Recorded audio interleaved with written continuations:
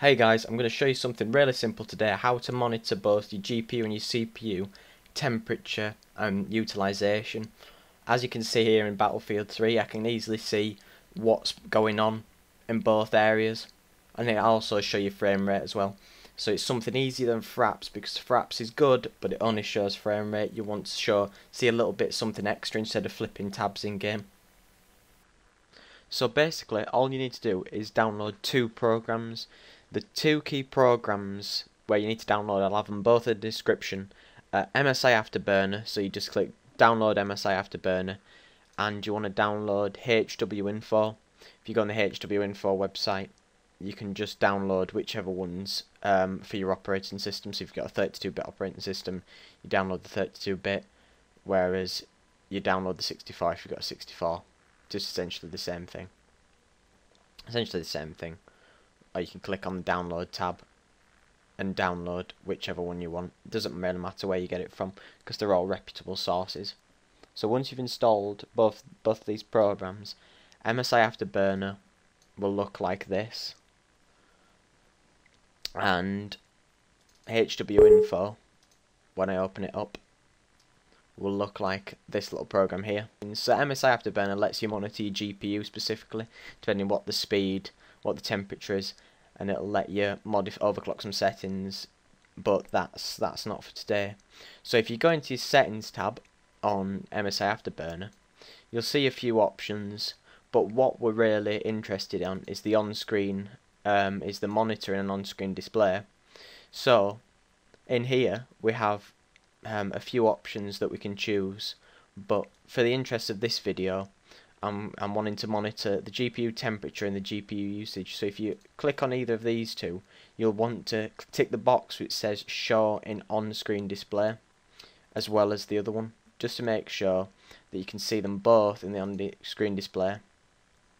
And then on the on-screen display tab, if you click the more tab, you need to make sure that on-screen display is turned on, and essentially just press OK, and that's all you realistically need to do. But on your HWinfo, you'll get some settings. All you need to do is you click run, wait for it to load up, just give it a second, and you'll get these options.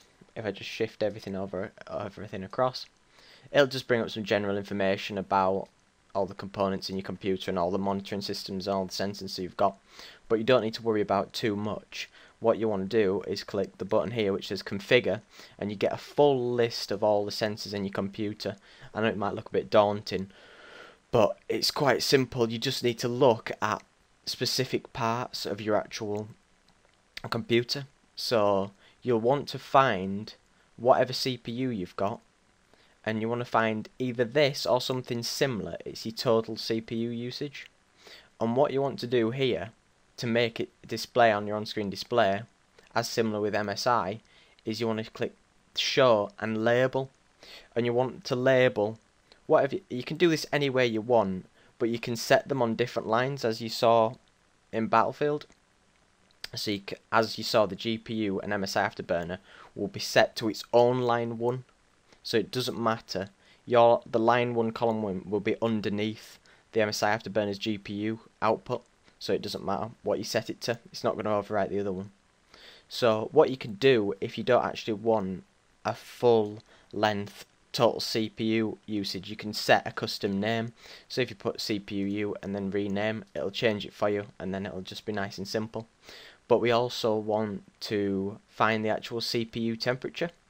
So if we go on down to the actual temperature sensor that we've got for all your different components, if we go here and go to CPU, we can go show and label again, and what we can do is we can click line 1, so it's on the same line as the CPU usage, but if you put it in column 2, it'll be next to it, so it will show you this usage and the temperature next to each other, like it does with the GPU, and the GPU will be the same in MSI Afterburner. And then all you need to do is click close. For that, you have to keep this window open and MSI Afterburner open. You can minimize them both and keep them out of the way, but essentially that's just a simple way to show your GPU usage with temperatures, as well as your CPU usage and temperatures, and your frame rate.